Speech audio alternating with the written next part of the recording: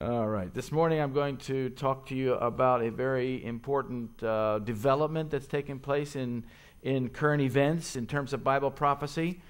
If you'll turn with me in your Bibles to Acts chapter 17. Acts chapter 17. And we're going to have a little Bible study this morning. After all, it's Sabbath school hour. And I want to thank the pastor and the elders for the invitation to share with you today. And it's a wonderful opportunity to fellowship with the people of God in church on Sabbath morning. My wife and I are here at the GYC conference in Phoenix, and so it was kind of convenient to come over here and share with you this morning. My wife, by the way, is sitting in the audience here. She is behind you on my right, your left. Put your hand up, sweetie. There she is. Yes, she's a choir director back at Heartland in Virginia, and she is also a voice teacher, and she is a educator of other things as well. And she and I came out here because we have different reasons to be here, but we both come together, and so you get the both of us today.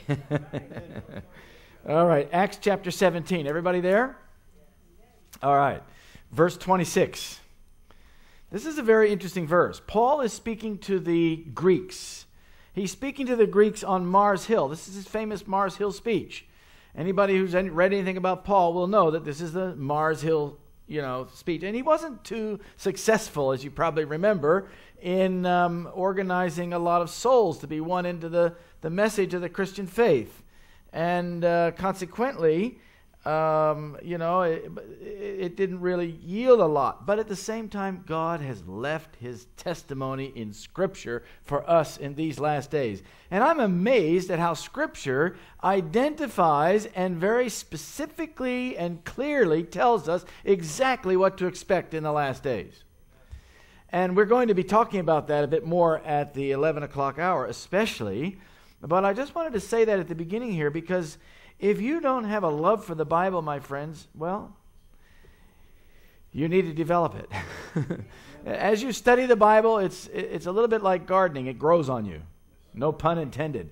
It grows on you, and after a while, you begin to love it. And as you see things here and things over here, and you tie them together, and the Holy Spirit drops some seeds, you begin to realize that the Bible is so integrated with our personal lives. It's not just integrated with itself. It teaches us how to act, how to walk, how to live, how to understand the things that are taking place in the world around us, especially in these last days. And we need prophetic intelligence for these last days.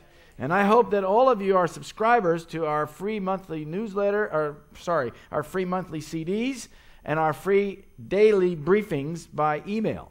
And I know some of you are, as you've spoken to me, and I know some of you from previous engagements and opportunities. So anyway, I hope that you're all part of that. I'll be telling you more about that later as well. But let's read verse 26 to begin with. The Bible says, God hath made of one blood all nations of men for to dwell on all the face of the earth, and hath determined the times before appointed, and the bounds of their habitation. Now, the sermon title this morning is The Bounds of Their Habitation. And I think it's important for us to understand that it was God who made the races. It was God who did it.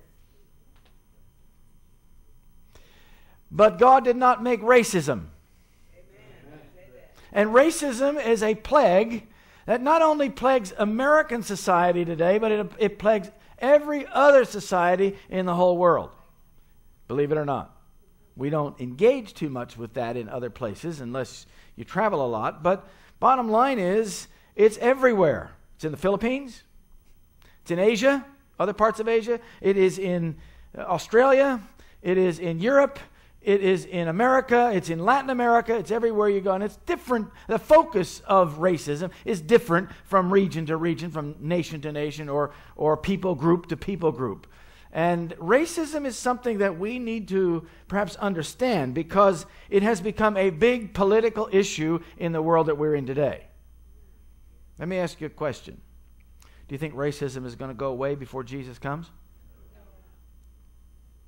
No. Do you think racism is going to get smaller because of globalization?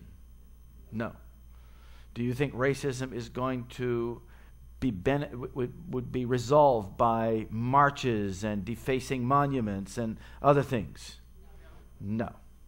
It's only going to make it worse, because that's exactly what it does. It creates tension between one side and the other, and one provocative act generates another provocative act on the other side. Equal and opposite reaction. That's just the nature of nature.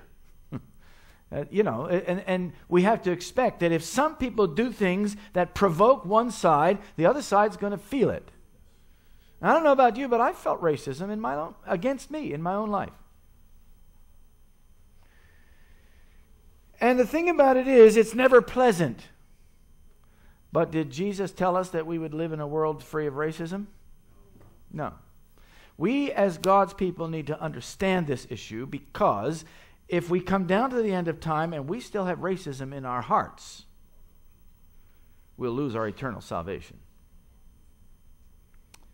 And I'm going to point out something to you in a few minutes that I think will surprise you about how God intends to address the issue of racism in our lives. Yeah. The thing about it is, there is going to come a time when racism will be eliminated. Amen. When is that? After the second coming.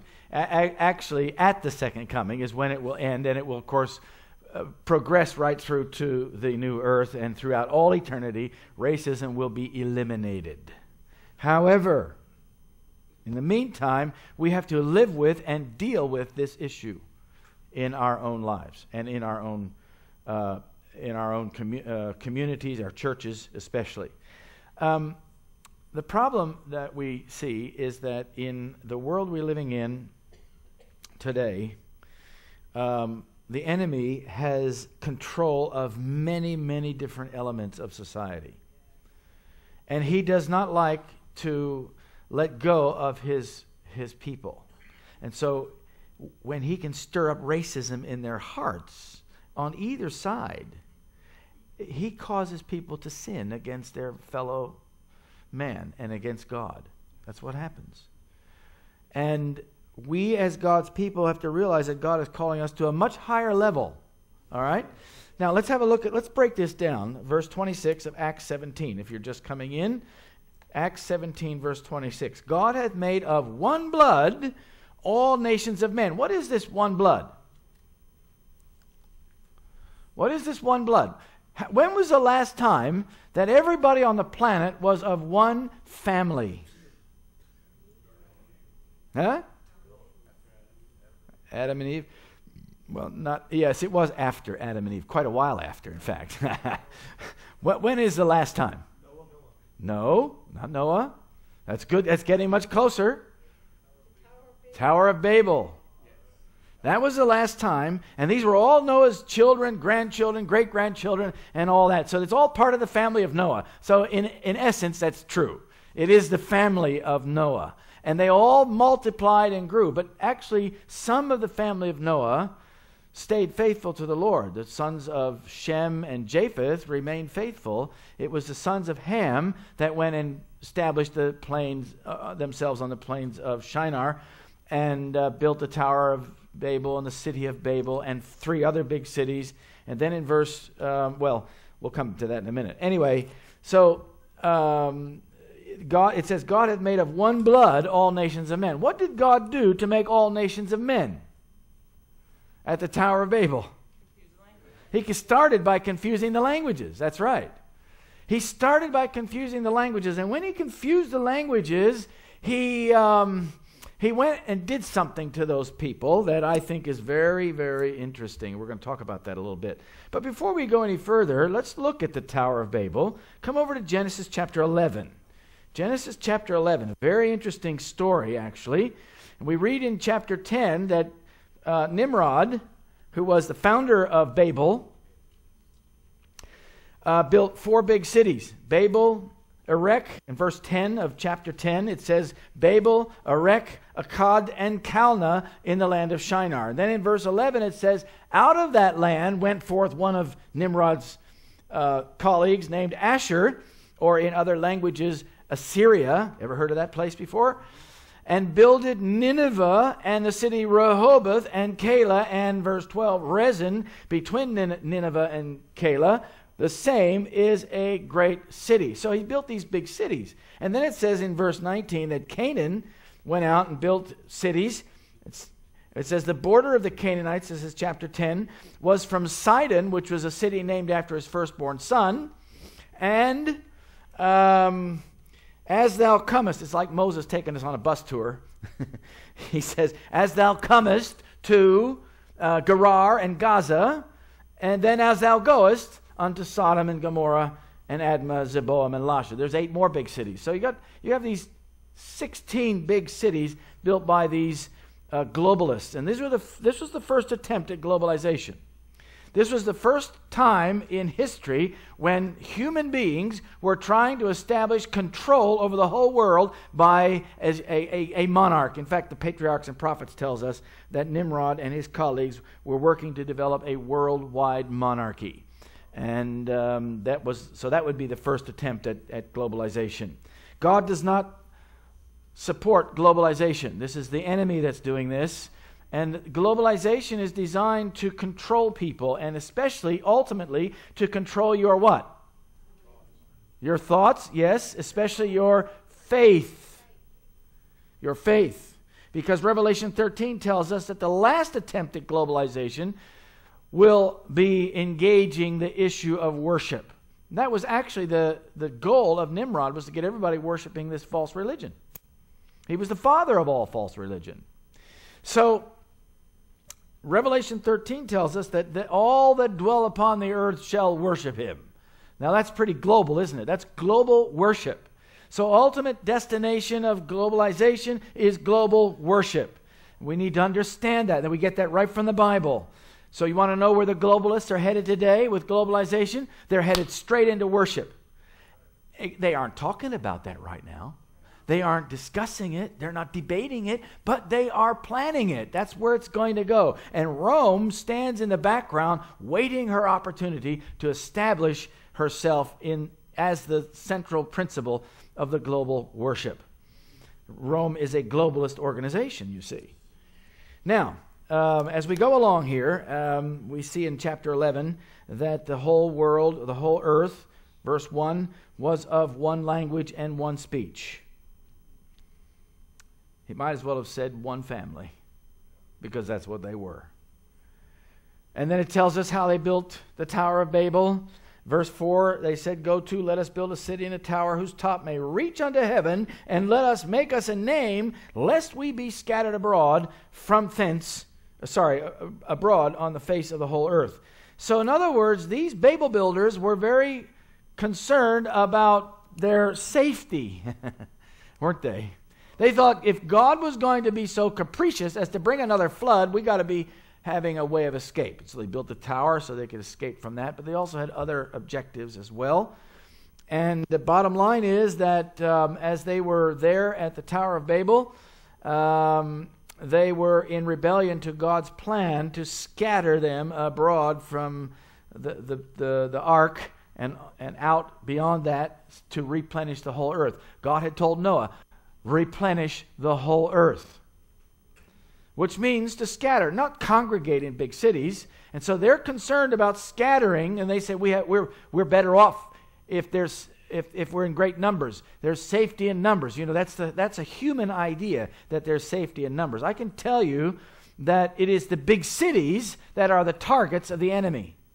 If you live in a big city, you risk a natural disaster, or perhaps a man-made disaster, such as a missile with a bomb on it. You've heard about that recently in the news, haven't you?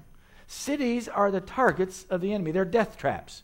So congregating together in big cities isn't going to save you. No, in fact, God wants to protect you by moving you out of the city, ultimately, into the country where you can have a home, where you can grow your own veggies. I almost said grow your own. You know, out here in Arizona, do they grow their own? I suppose maybe they do. Some people, anyway. Certainly nobody here today would be growing their own, meaning weed, you know. And I'm not meaning weeds. I'm meaning weed. You know the difference between weeds and weed? Okay. Anyway, bottom line is you grow your own vegetables. That way you're not dependent on the grocer to provide you your basic sustaining life energy. See? You may have a narrow diet when the time of trouble comes. you may have to narrow things down a bit, but if you're growing your own potatoes and your own corn and your own other veggies, you will survive. God will provide so that you will survive. You're working with God when you follow his counsel. Isn't that right? So that's what we want to do, is follow God's counsel. Anyway, now look at verse 6 in chapter 11. It says, the Lord said, behold, the people is one. And again, he might as well have said one family. And they have all one language. And this they begin to do. This rebellion, this resistance to God's will. And they begin to do it. And then he goes on to say, now nothing will be restrained from them, which they have imagined to do. He's talking about the Holy Spirit. It's the Holy Spirit that restrains the wicked. And so when your mind is so closed and you can't hear the Holy Spirit anymore, nothing will be restrained from you. So God has to then intervene. And often God intervenes in ways that are very damaging to those who are in rebellion. So God said in verse 7, go to, let us go down and there confound their language, that they may not understand one another's speech. And God confounded the languages, as you know. Now look at verse 8. This is very interesting. And I have a question for you. How do we know that Paul in Acts chapter 17 is talking about the Tower of Babel? Remember what Paul said? God hath made of one blood all nations of men for to dwell on all the face of the earth. All right, watch this. Verse 8.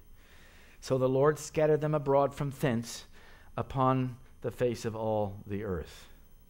Oh, Paul is quoting Moses. Paul is quoting Moses, almost word for word. It's just the difference between New Testament and Old Testament. He's quoting him word for word. In other words, Paul is definitely talking about the Tower of Babel when God made all the nations of one blood. All right? So now it says the Lord scattered them from thence upon all the face of the earth, and they left off to build the building. So God stopped their project. So that was the first purpose of God in confounding the languages, was to stop the Tower of Babel, to stop the rebellion, and then scatter everybody. The very thing that they had refused to do voluntarily, God organized sort of involuntarily. They couldn't understand each other anymore, so they had to gather in little groups and go off in the same language groups, and go off here, there, and everywhere. And eventually they scattered themselves abroad from thence upon all the face of the earth. Okay? Now, that was the beginning of changes that began to take place. Changes in their racial complexion, their racial personality, their cultural action and activity and mentality, their cultural mentality. That's when the changes began to take place in the way they do business, trade, commerce, the way they think, the way they raise their families, the way they do their thing. And it's very interesting. There's a study, a scientific study. I'm not a scientist, but I've been paying attention to this because I'm involved in the health work. We have 2 health retreats, 2 lifestyle New Start type centers in Australia. And those people that come to us have lifestyle problems. And so this is a field of study that affects lifestyle, so I pay attention to it a little bit. It's called epigenetics. Have you ever heard of epigenetics? Huh?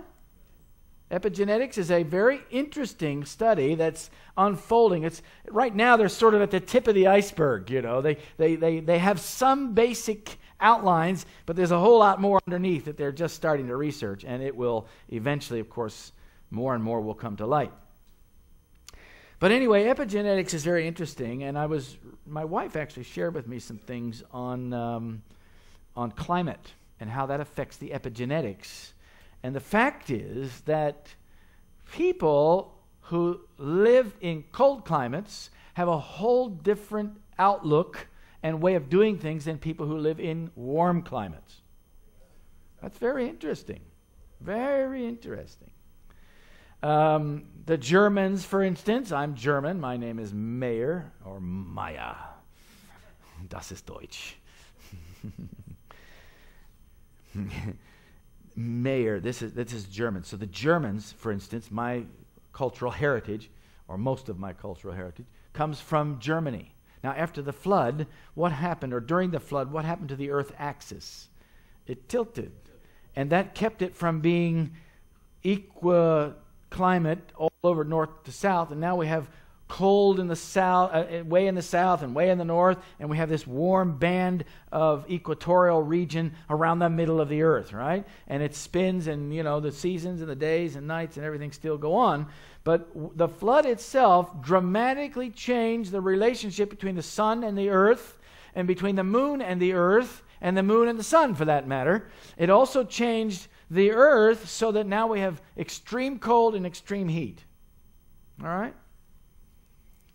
Now, people who live in cold climates have to plan and strategize and organize so that they have food all year long. Before the age of airplanes, when you could bring food from other places into a supermarket in your local, community, people had to organize themselves, and they had to plan. If you didn't put your potatoes in the cold storage, or you didn't bottle your apples, or you didn't somehow freeze or preserve your other fruits, you would run out of food and you wouldn't have anything to eat. So the Germans learned to plan. And they strategized. And they organized. And now, even today, it affects every other area of German life. The trains run on time. If you are half a minute late, you've missed the train. Sorry about that, folks. But you go to India, a warm climate, trains are notoriously late. It's because if they can't do it today, well, all right, we'll do it tomorrow. Latin America is that way too, and a lot of it anyway, in the warmer areas of Latin America. Mañana. If it's not going to be done today, we'll do it tomorrow. And if it's not done tomorrow, we'll do it next week. And if it's not next week, we'll do it next month or next year. That's just the way they are. So, it also affected the attitude of people. The Germans, if you walk into a German home and you expect to be fed and housed without an invitation, you've just offended them. Right? You've just offended them. You don't go into a German home without an invitation. All right, but in a Latin home, what happens? If you're a total stranger, it doesn't matter. You can walk into their home. Oh, come on in. You're a long-lost friend, family member. Come on, have something to eat. Sleep in the bed. And, and they'll make you part of the family. No problem. They love that sort of thing, and they're very warm and friendly, whereas the Germans tend to be more cold and, hopefully I'm becoming more Latin all the time. But anyway, bottom line is, there's a difference in racial attitude and racial thinking based on climate. And when God sent people here and there and everywhere, He created these races. Do you think God abandoned them when He scattered them? No. God intended to do something else by scattering them. Not just stop the rebellion at the Tower of Babel. That's one important thing. But I want you to notice, the Bible says come back to Acts chapter 17. I'm going to show you something very interesting. Notice the next verse 27. Why did God do this? Why did God scatter them? He scattered them so that, verse 27, that they should seek the Lord, if haply they might feel after Him and find Him. If by chance, if by happenstance, if by some kind of miracle, they will turn their hearts back to the Lord, and they will find Him, for He is not very far from every one of us. Amen. Isn't that a wonderful verse? That's why God really did this. He wanted to save souls. Shouldn't we be focused on soul saving? Amen. Shouldn't that be our main emphasis? soul saving. We should put our money into soul saving. We should be putting our energies into soul saving. We should be putting our time and our influence into soul saving.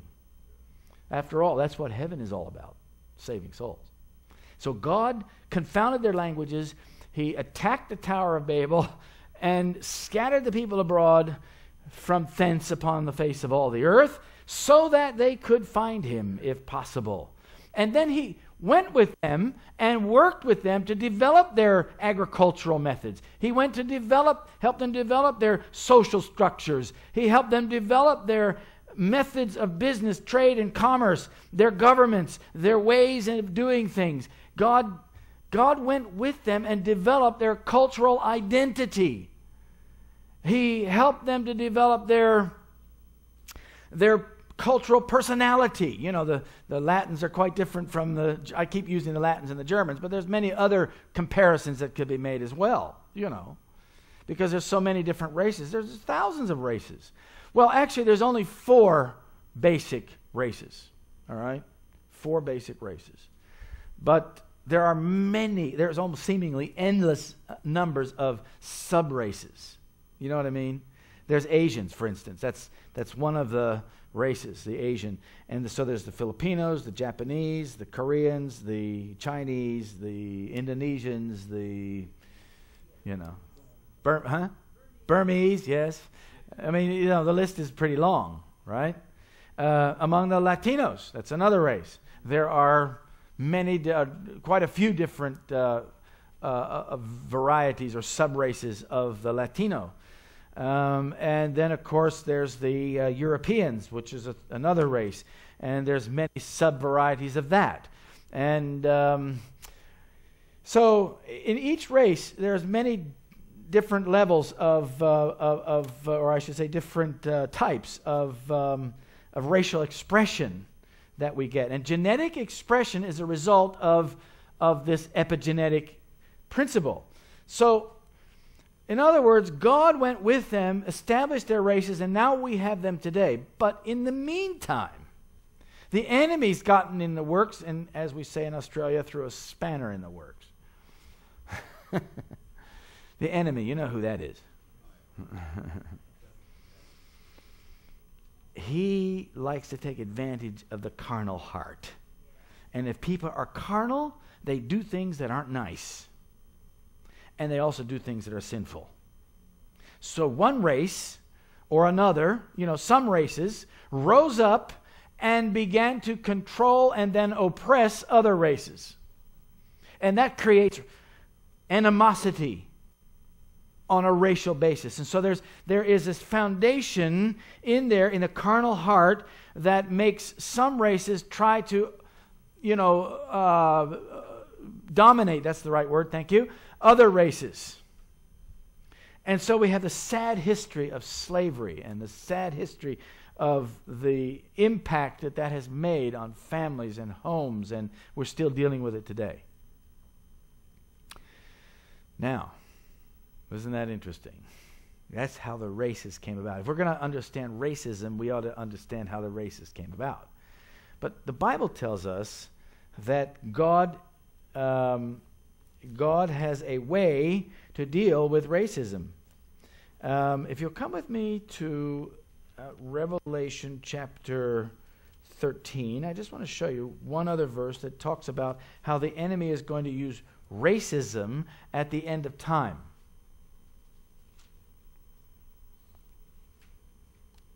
Just want to point this out because it's laying a foundation for something I'm going to say a little bit later. Verse 7 says, Revelation 13, verse 7, and it was given unto him. This is the first beast. It's talking about the papacy.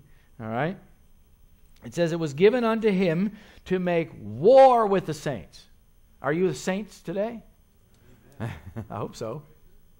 By God's grace, thank you. That's the right word. It was given unto him to make war with the saints. So the enemy is going to make war on you. And he's going to use every means and every tactic, every deceit, every confusion, everything he can to organize you so that you will be lost. Do you realize that you're up against an enemy that's determined that you're going to lose your salvation? but you're also up against a friend. I shouldn't say up against a friend. You have a friend who is going to do everything that he possibly can to bring you to salvation. That's Jesus Christ and all the agencies of heaven. Isn't that wonderful? So it's really not about me. It's about the controversy between Christ and Satan. It's really about how we are going to respond. Are we going to respond to the enemy, or are we going to respond to the Lord? Which is it going to be? And some of us want to continue sort of being both. That's a problem. In the end times especially, that's a problem. Because if we want to be both, we're not going to be for Christ. It's that simple. So it was given unto him to make war with the saints. And to do what? Overcome them. That doesn't mean that he can force you to sin. What that means is he can overcome any protection that you might have. All right? That God allows him to overcome. God's angels and Christ will stand by your side. We know that from Scripture. That in the time of trouble, you will be protected to only suffer that which God has permitted you to go through. Amen? Amen. All right. But this word overcome means that he will have control over you. Some of you will be in prison. Some of you might be martyred. Some of you might have other painful experiences as a result. But how does he go about this? The enemy will use many things. And it says here, and power was given him over all kindreds. What is kindred in the Bible? Relatives, family. Okay? Your kin. We say, my kin is here, my kin is there. And this is kindred. This is family. So he will use your family if he can so that you will lose your salvation. Have you ever had pressure from your family to do something that isn't right? Well, there you go. All right. Now, what about the next one? It says, and tongues. So in other words, your language. He might even use your language to get you out of salvation into the enemy's camp. Right? All right. Then look at the next one. And what? Nations. That's race. The enemy is going to use your race against you. And you will be facing some serious challenges based on your race. And I'm not just talking about one race. I'm talking about all races. You see, Satan will use everything he can. All right, so now that lays a foundation. Now let's come back to Acts chapter 17 again, our scripture text for today. Verse 26 says that God hath made of one blood all nations of men. In other words, out of one family, God raised up all other nations of men. He raised up the four basic races and then divided them up even more so that they would not try let me put it this way, so that they would not be able to establish globalization very easily in the future. That's another reason why God made the races and confounded the languages, so that globalization would not be very easy again. You see, language is actually very important to globalization.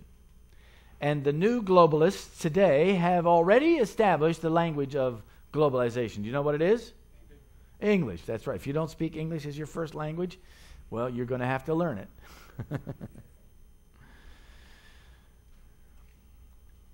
At least enough to get along.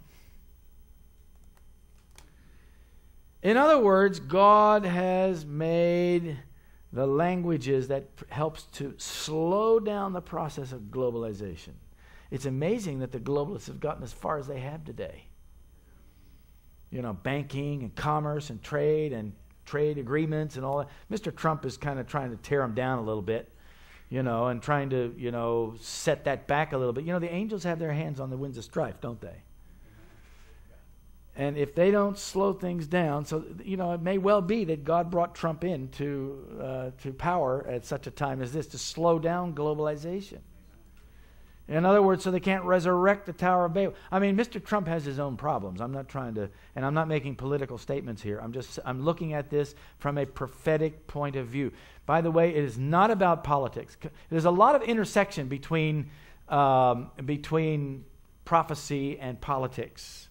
It's not about the politics, my friends. It's about prophecy. And a lot of times people get confused about that. They'll read my website, and I put up a lot of briefings, prophetic intelligence briefings, on a daily basis, and sometimes I will put up a briefing from a source that's a conservative source, and the leftists will slap my wrist, and they'll say,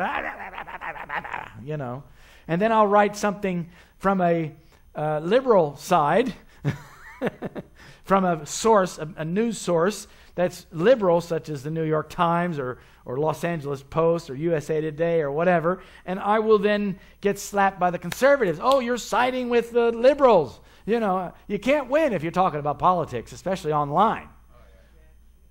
And I'm constantly having to remind people that this is not about politics. This is about the intersection with politics and prophecy.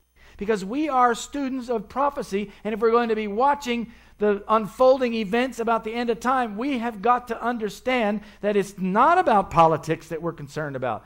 We only address politics as they relate to Bible prophecy. Amen? So when you read my website, make sure you understand that when you see something that you don't particularly agree with. The trouble is most people listen to the news sources that agree with them. So if they're a more leftist bent, they'll read the leftist thing. And if they're more rightist bent, they'll read the right side of the news.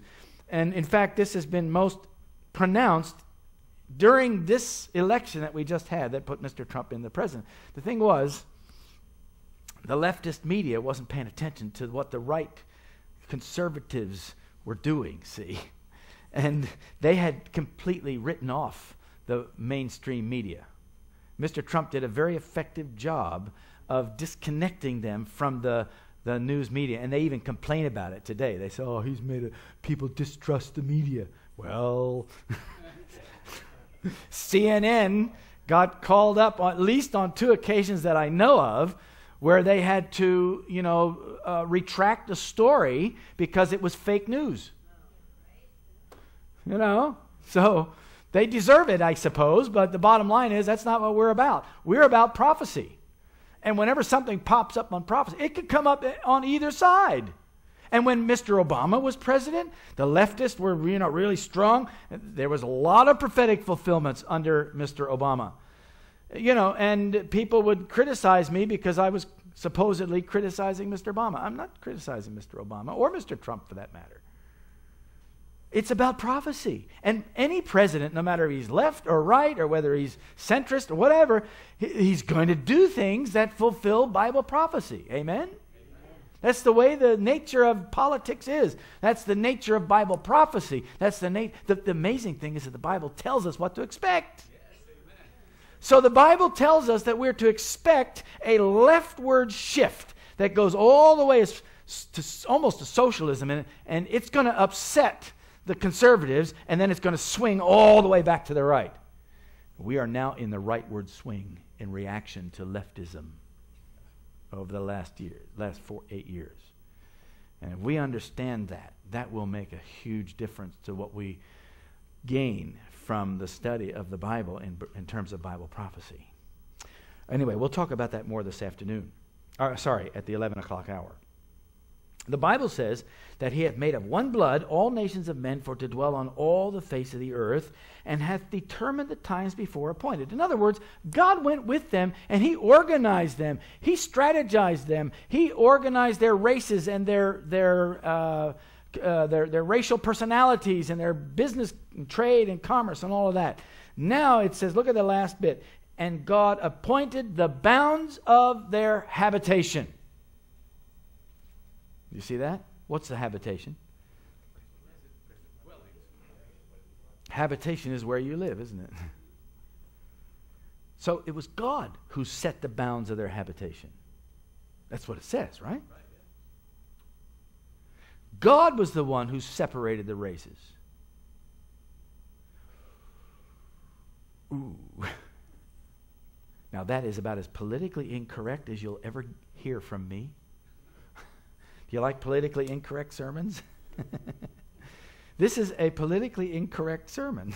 It was God who separated the races. And he set the bounds of their habitation. Now, are these bounds of their habitation, are they like boundaries that are hard boundaries where, for instance, you might have to have a passport to cross over from one country to the next? No. These are not boundaries that are hard boundaries, they're soft boundaries. So around the periphery, there is a lot of engagement between the races, such as intermarriage, such as business, trade, and commerce. There's translational things going on, all sorts of things to interact around the edges of these races.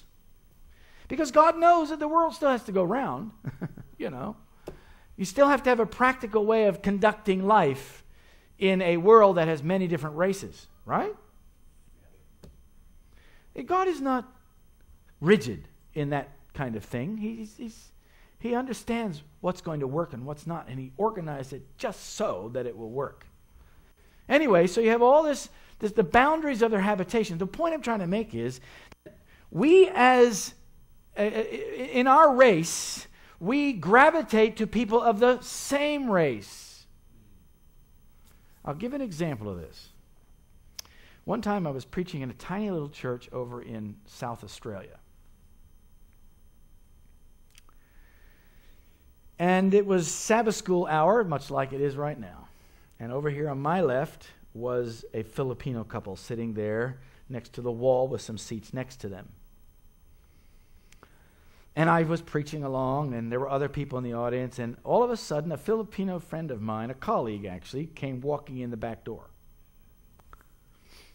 And I thought to myself, I'll bet you she's going to go sit with those people over there.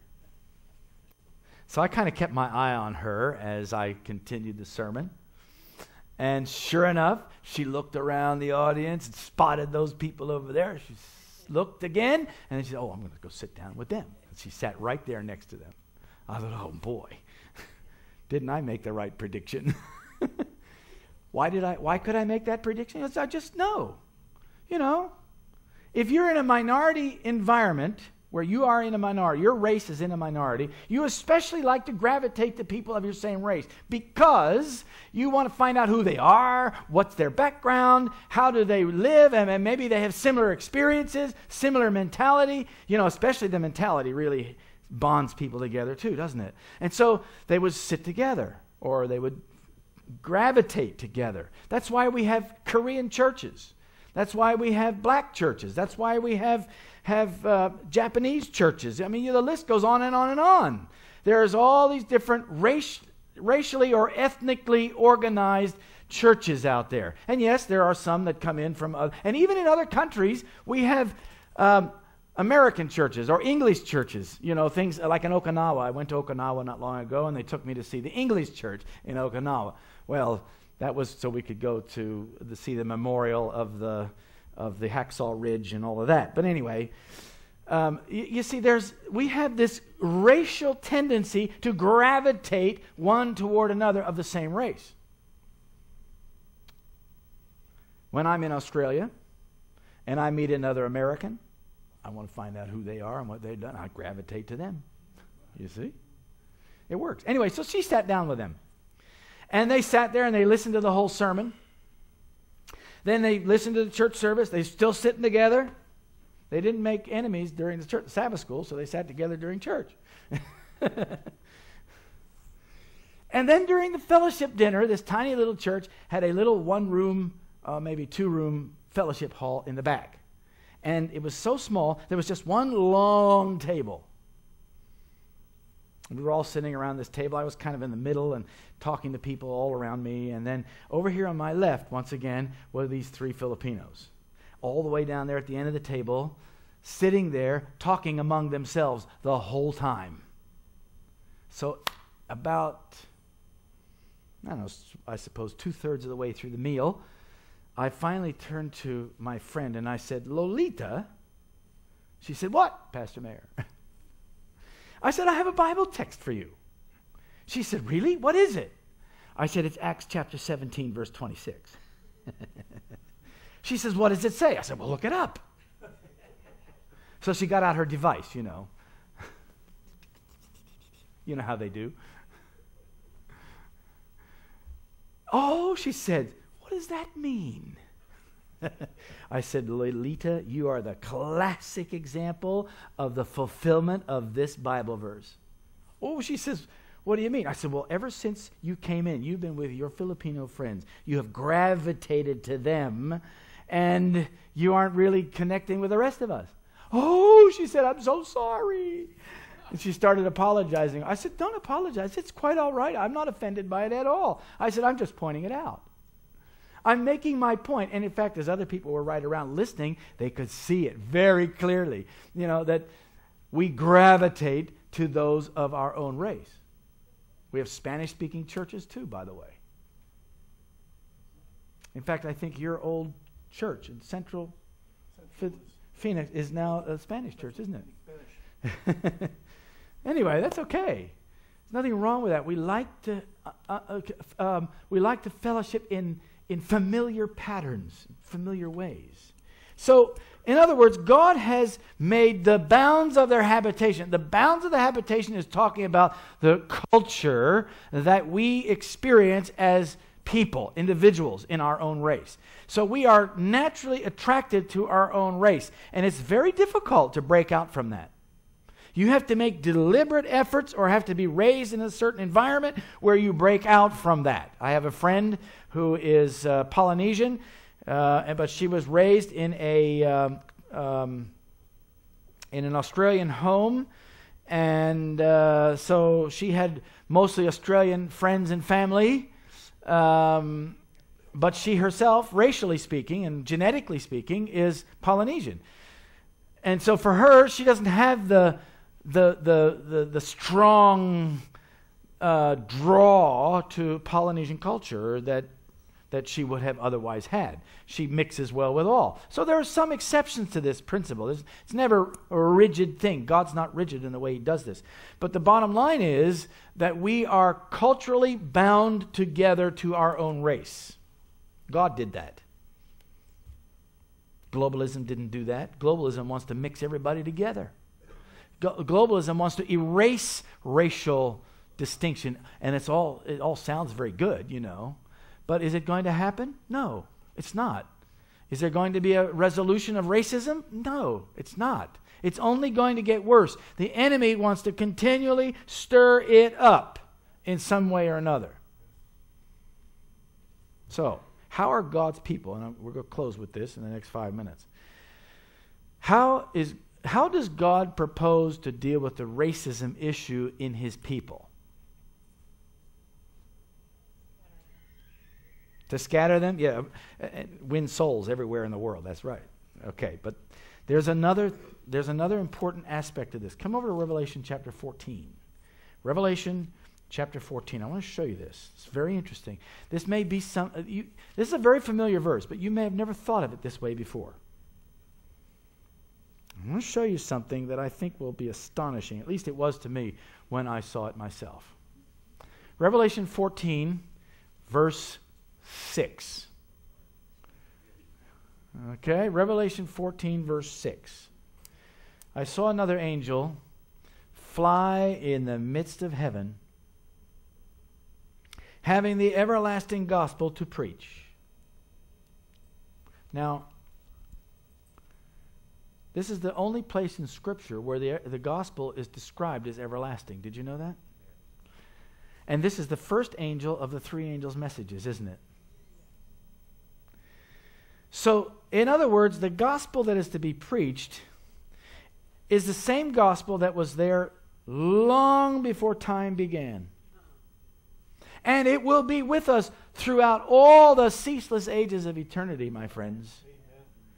We'll be studying and analyzing and appreciating the gospel throughout all eternity. I mean, after all, this world's experience will have made such an impact on us that we will never want to stop thanking Christ for what he did for us. out in all eternity. Can you imagine? Oh, praise God. Now notice, having the everlasting gospel to preach unto them that dwell on, and they might as well have said, the face of all the earth. Right? Dwell on the earth. He just doesn't use all the same words, but he basically has the same idea. All right, so this message is to be preached to everyone who dwells on all the face of the earth. Just like, in other words, Nimrod was trying to get everybody under one government control of the whole world in rebellion to God. God is going to try and bring people back to loyalty to him, especially in worship, because Revelation 13 is all about worship, isn't it? So he's going to try and bring people to align with God in true worship. That's his purpose. And the gospel is how he, through the Holy Spirit, reaches the hearts of people in this wicked world. So the gospel is to be preached to them that dwell on the earth, and to every what? Race.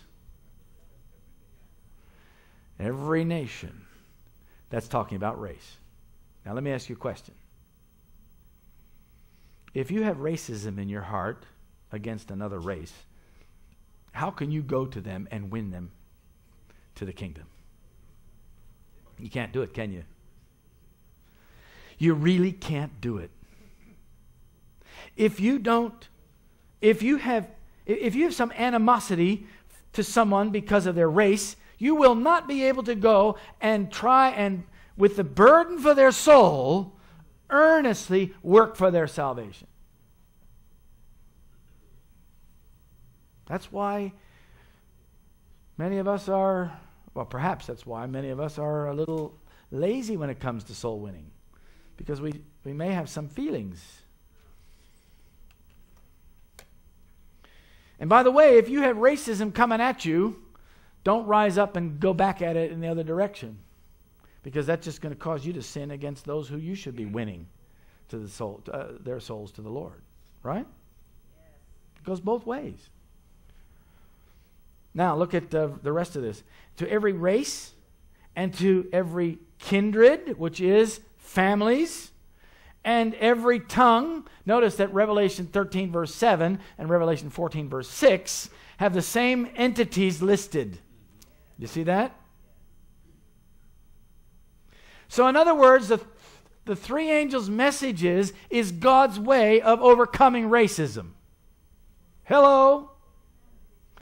We are the church of the three angels' messages, are we not? And the three angels' messages God has specifically designed to address the issue of racism in individual hearts. Right? So in other words, God has a plan to use the last message to unite people together in love and overcome their proclivities to racism. All of us have a proclivity to racism one way or the other. Now look at the rest. It says to every kindred and tongue and what? It's as if John, the Apostle John, throws in an extra word here. People. What does that mean? Well, it's not meaning races or nations, because that's already mentioned. It's not meaning families, because that's already mentioned. It's not meaning language groups, because that's already mentioned. What does people mean? It means individuals. Did you know you're a people? Yeah, John is telling us that the everlasting gospel is a personal gospel. It's an individual gospel, and it will be given to each person individually. The Holy Spirit will appeal to each person individually through the three angels' messages. Not just, you're not going to be saved through your race. You're not going to be saved through your family. You're not going to be saved by your language group or any other factor other than your relationship, your personal, individual relationship to Jesus Christ. That's really what it's saying. Every nation, kindred, tongue, and people. Individuals. Oh. Boy, breaking down the first angel's message like that is a little unusual, isn't it? In fact, one time I had somebody come. I was preaching in a black church in Atlanta. And after I was finished, I was out shaking hands with people and finished shaking hands and turned around. Here was this gentleman standing there to me. He says, Pastor May, he says, you were bold. I said, well, the Bible's bold. The Bible tells it like it is. How can I do anything otherwise? But we're not getting this kind of message in our churches. I said, well, they're not preaching the Bible then, are they? No, they're not, he said. I said, well, brother, take this message back to them. Help them see it. Because if we continue to foster racism on either side of the equation, we're going to end up in trouble with the Lord. No matter who you are or where you're from. And I'm glad to see, by the way, that this church is a rather multicultural church, Pastor. It is wonderful. That's the way it ought to be, really. I don't like this idea of having Korean churches and Spanish churches and black churches and this church and that church. You know, I prefer that we all sort of get together. And I realize that there are language barriers, and sometimes it's you know, difficult and important to have those kind of arrangements. But when there's no language barrier, why bother? The three angels' message just gives us the power that we need. And yes, there is even racism in the Adventist church. Sorry to say. But that's true of the Anglicans. It's true of the Baptists. It's true of the Pentecostals. It's, you know, so the fact is that in the church you have carnal people as well as spiritual people. That's right.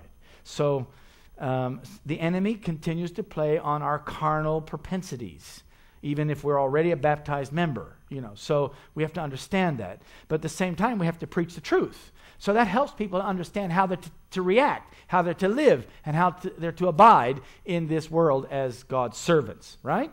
So racism is something that the Bible alone can deal with. It's not going to happen by by globalization.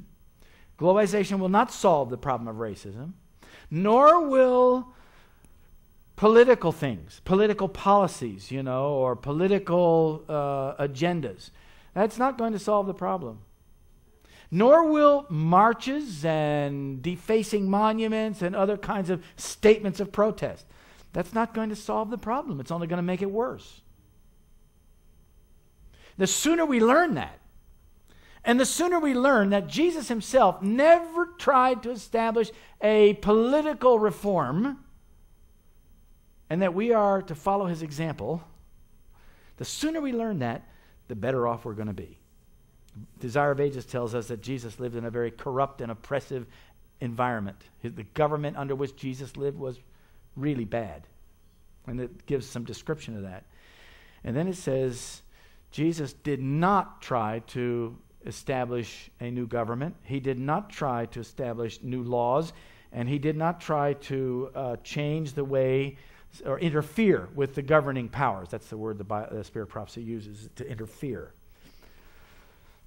He knew. He goes on, the Spirit of Prophecy goes on, the Desire of Ages goes on to say that he knew that the only way to change the circumstances, whatever the word is that she uses, was to change the heart. Amen. One by one. So Jesus ministered to souls, individuals, to peoples. Right? And that's how we are to live in these last days. We are to minister to souls without regard to race, without regard to culture, without regard to background, upbringing, wherever and however God leads us to people, we are to help them find their way to the kingdom of heaven. Amen? So, may God bless you, my brothers and sisters, as you think about how, you probably heard about Charlottesville, right? Anybody here heard about Charlottesville, Virginia? You have? Yes, a few of you. Charlottesville was a very sad case, but it was a classic demonstration of the problem of carnality in dealing with racism.